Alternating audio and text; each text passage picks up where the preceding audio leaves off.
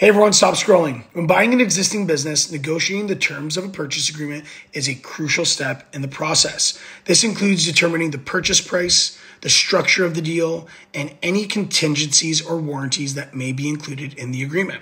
So here are 3 tips to help you negotiate the terms of the purchase agreement. The first is know your budget. Determine how much you're willing to pay and how much you're able to pay based on finances and the value of the business. Second is determine the terms of the deal. Decide on a payment schedule that works for both parties, such as a lump sum payment or installment payments over time. Consider including a portion of the purchase price in an earn-out clause, which would be payable based on future performance of the business. And last, include contingencies.